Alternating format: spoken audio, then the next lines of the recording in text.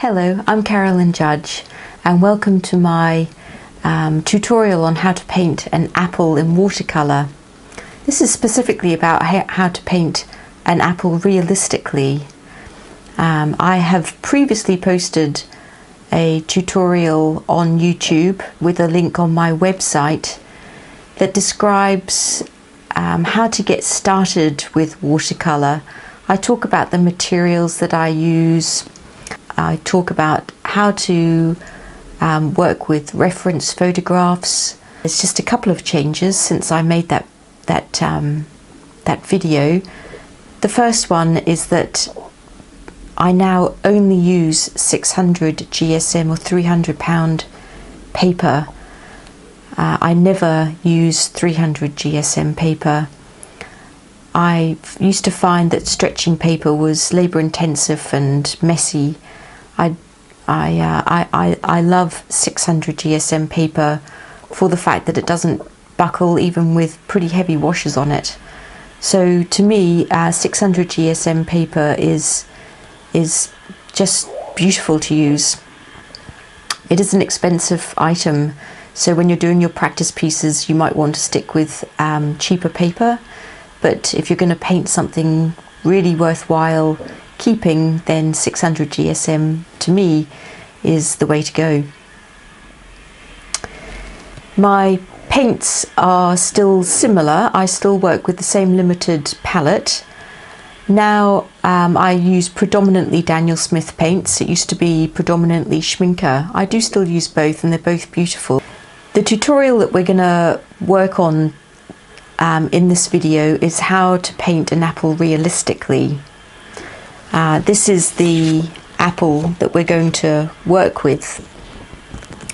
It's got lots of lovely rich colours in it, and as you can see it's got two highlights that we're going to retain throughout the painting.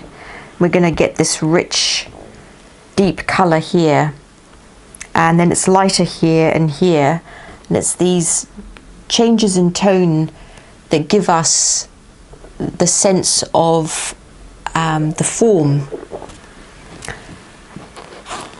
Really the purpose of learning to paint an apple is so that in my next tutorial, which is going to be a portrait, you'll be able to use all these same skills. If you can paint an apple, you can paint just about anything. It's all about creating form, leaving light areas, creating dark areas, all with lots of control and skill with your watercolors. So the first thing that we need to do with our apple is to draw it. I talk about drawing in my introductory tutorial. It's about 27 minutes into the tutorial if you want to skip the rest of it. So what I use is a method of using transfer paper. So I hope that you'll give this a go and join me for this tutorial. So the first thing that I'm going to do is wet the whole apple within the lines, and this is going to be a reasonably standard part of the method. We'll repeat this many times. And a nice even layer of water, that's important. You don't want to have lots of puddles sitting on your paper. Puddles are bad news. Nice even layer of water. And I'm just going to leave that to sit there for a minute. What's going to happen is that the water is going to absorb down into the fibers of this paper. This paper is almost like card, you know, it doesn't bend easily. It's really not paper at all. It's 100% cotton, so think of it really as a thick piece of fabric.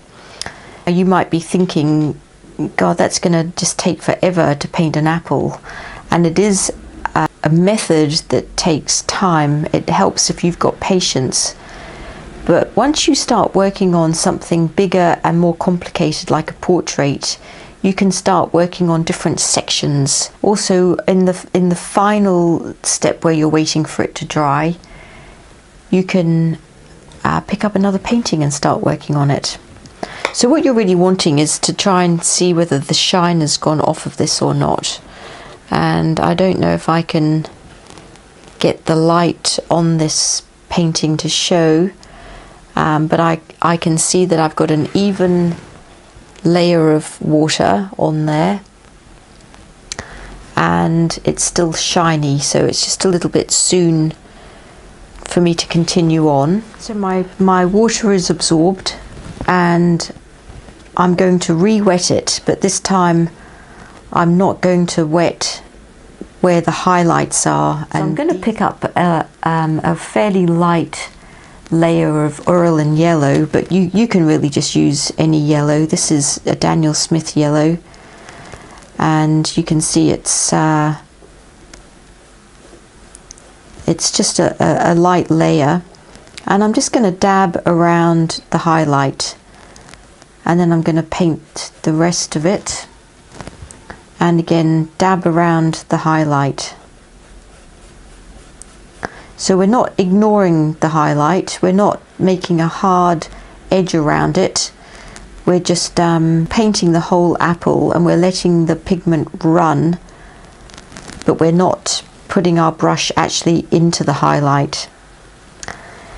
Now, because we're working with 600 GSM paper or 300 pound paper, this paper will stay wet for a long time, and that's good because it means that we can keep working. We don't have to stop now. We can put another layer on. So this time I'll pick up a little bit more Uralin yellow on my brush and build up some more pigment here. The next layer that we put on after the apple has dried is going to be another transparent layer. Uralin yellow is transparent, and what we're doing is building up transparent layers of pigment, like layers of glass. Incidentally, for this project I'm using a Da Vinci No. 12 Casaneo brush. It's got a cat's tongue. I've had it for years and I use it all the time, and it's just so versatile. Now, while that's getting absorbed, I'm just going to pick up a bit of Indian yellow, and I'm going to just drop some of that in that very rich red area. Remember, on our reference photo, the richness of the apple is in this red, so I want to emphasize that now with a richer color. My pigment is still moving and being absorbed, so I know that I can keep working with my apple. I don't have to stop yet. I need to stop when the shine goes off of the surface. That's when it's then too dry for me to keep working.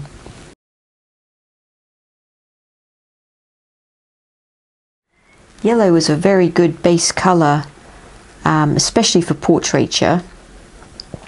It sits very well under fleshy tones, and an apple, obviously not the green, but this red area is like a rich fleshy tone. But yellow also works very well under green. The only time that you don't want to use yellow as a base color is when you're using any of the blues, because then you'll end up with some green. So I've still got time to keep working on this layer. So I'm just going to build up my richness of color here. A bit more Uralin yellow.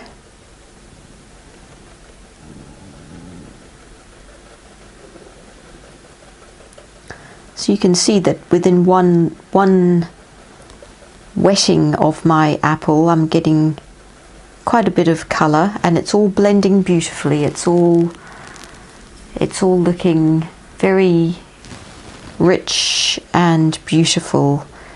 The paint is all blending, looking very even, and that's what you want for your portrait. Remember that this tutorial is all about getting some practice for a human portrait.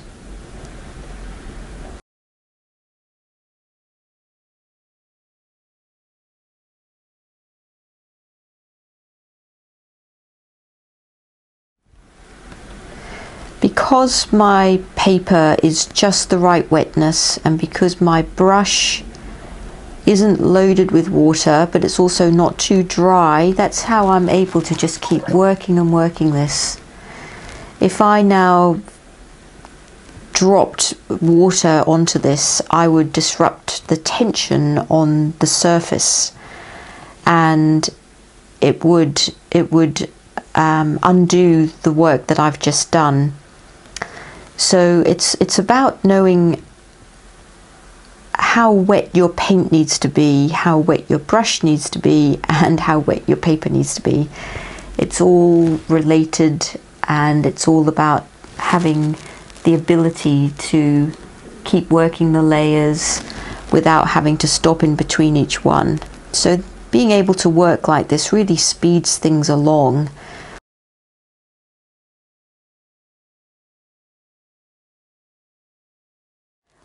When this is dried and we put our next layer on, this pigment won't move. It's all getting embedded into the paper. Now I'm just gonna I've rinsed my brush and I'm just drying it off, and I'm just gonna pick up just a little bit more Auralin yellow, and I'm just gonna dab around that highlight and this one. And I'm going to leave it there because it's feeling like a good first layer. I don't know how easy it is for the camera to pick up the light, the wetness of the apple. You can see I can move it all around. The paint isn't running. It's drying. My painting has dried completely, and it's very good practice, especially when we work on our portrait, is to pay attention to these pencil lines. The more layers that we put on this painting, the more these pencil lines will get embedded. When we work on a portrait, if we rub our lines out and then get concerned about where the line should be, don't forget that you can always go back to your original drawing and redraw them in if necessary. Be careful using the eraser on this paper, it can take the surface off. I'm going to continue building up these yellow tones, so again I'm going to wet the whole thing.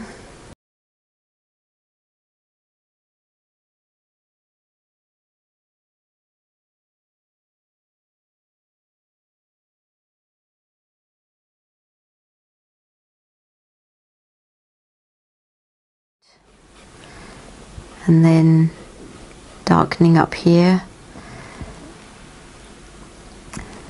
and then a colour that I can see would be nice to start building into the apple is a bit of orange, so I'm going to add a little bit of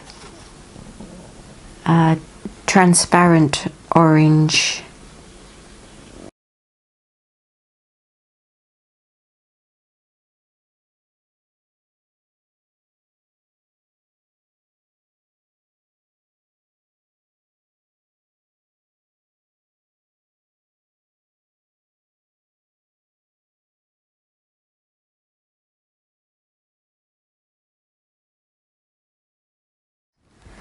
Now what I can do, if I choose to, is start adding just a little bit of red, and the red I'm going to use initially is alizarin crimson.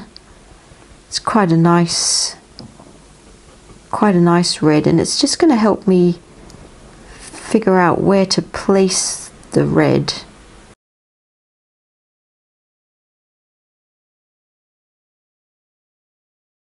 So I'm just going to add a tiny amount of sap green.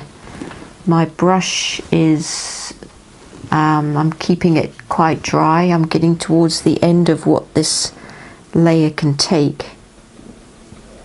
But I can just add a very controlled layer of green here.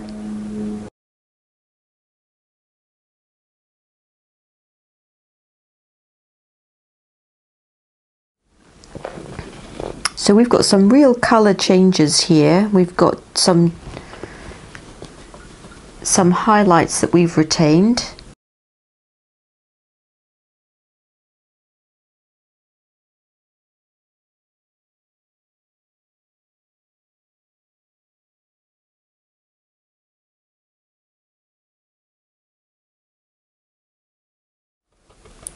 So again, just dabbing with an almost dry brush on an almost dry painting with paint that's not too wet either.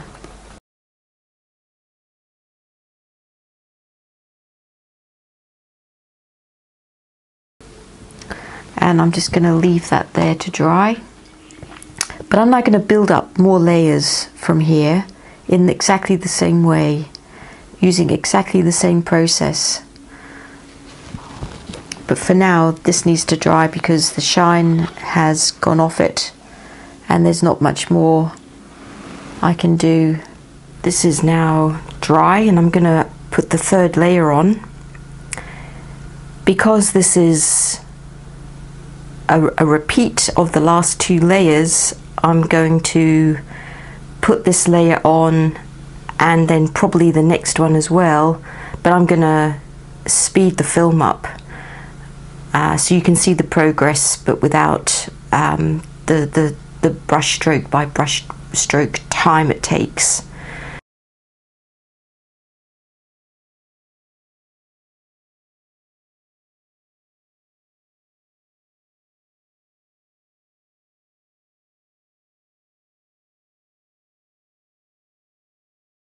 This layer is now dry, so now I'm going to put on the fourth layer, and again I'm just going to repeat what I've done before. This time I'm going to use the same colors again: Indian yellow, Orolin yellow, transparent orange and alizarin crimson, and I'm just going to keep building up these tones.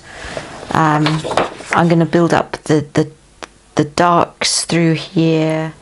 All these colours are embedded into the paper, into those fibres. A huge difference between my painting and the photograph at this stage are colours. I've not been overly focused on colours up till now, just those tonal values. But now in this fifth layer, I'm going to add some colour that's a bit more realistic. And the colours that I've mixed for this next layer, which is quite an important layer,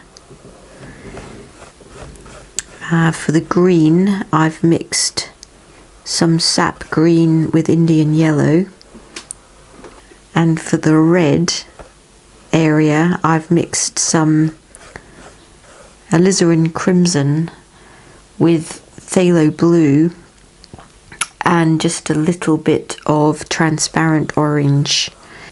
If you look at this, you can see in this green area, it's quite green in places. Sometimes it's brown, sometimes it's orangey. And you can look at it and think, well, how do I know what those colours really are? So here's a good tip, and it's to get a white piece of paper with a little spy hole in it and just block out the rest of the image and look only through that little square.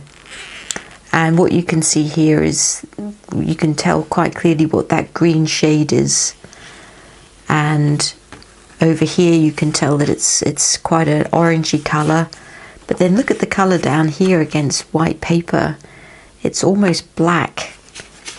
And then along here we've got a very cold green on the side there. Dry my brush off quite a bit and pick up my new green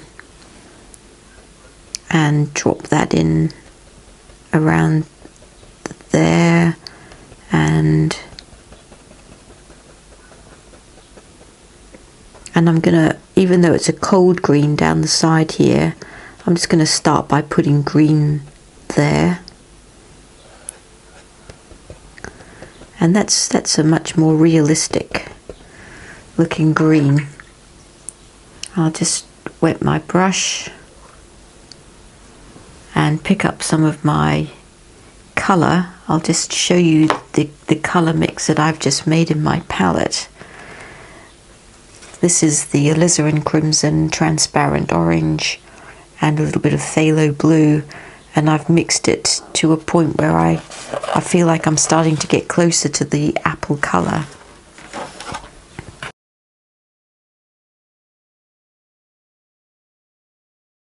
The colour around the bottom of the apple here is quite an orangey yellow colour, so I'm just going to keep that orange colour in there for now. Of course, you're going to be working on a different apple image to me, but the principles are all still the same. The other colour that I feel is missing is a bit of a brown colour, and I think that brown is gonna help blend the red and the green together.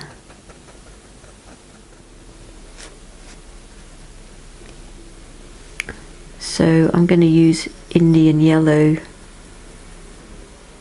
and just a little bit of alizarin crimson and a tiny amount of phthalo green to give me a bit of a brownish colour.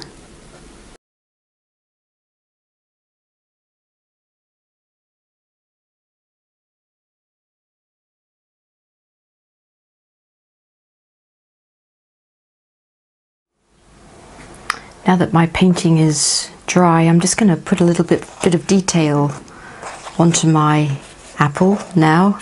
I'm going to paint in the stalk, so I'm going to work in a small space, so I'm going to use a small brush, and this is a Da Vinci Maestro number 5, and I'm just going to wet the stalk itself.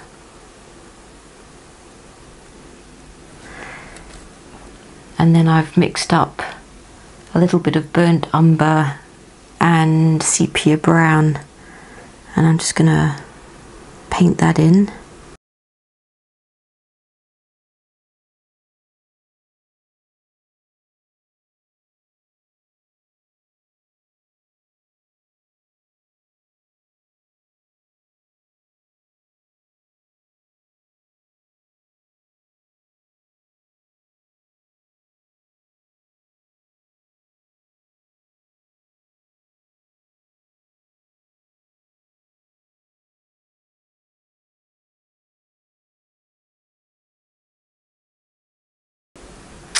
While my red is drying, I'm just going to make another mix of that red, but I'm going to make it even cooler, a much more cooler shadow colour. A little bit of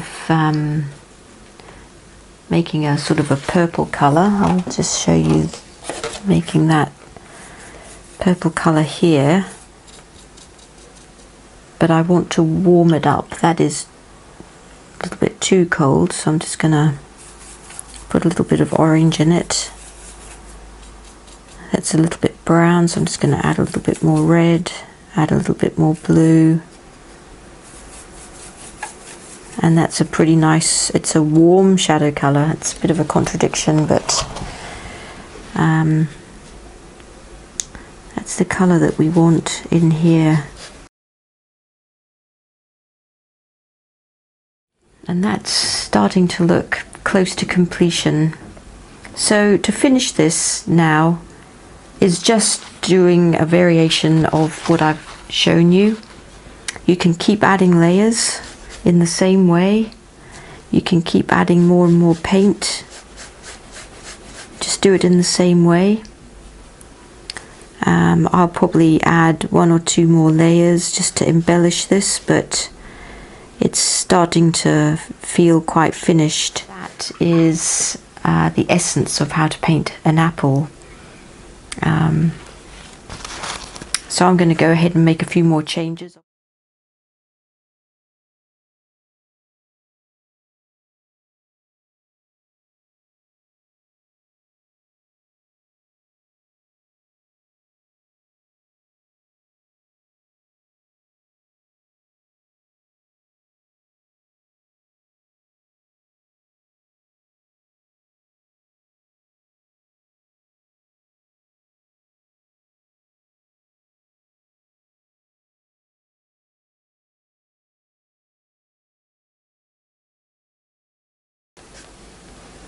And I'm very happy with that. Pick up a little bit of orange and finish along the bottom here in orange.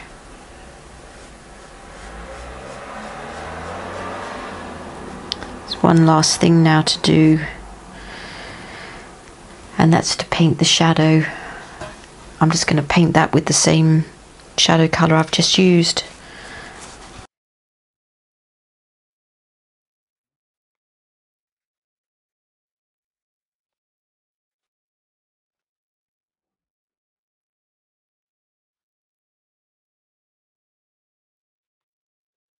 So the very last thing that I'm going to do here is, after painting in my shadow, is to soften the line between the apple and the shadow.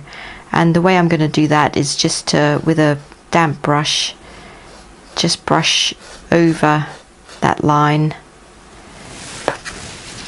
and take the colours of the apple down into the shadow.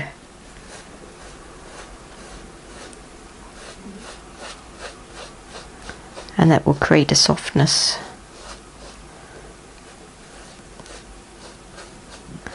And that is my apple finished. There's still a little bit more fussing that I could do with it, but I think that's a good example of the skills that we're going to use for the portrait.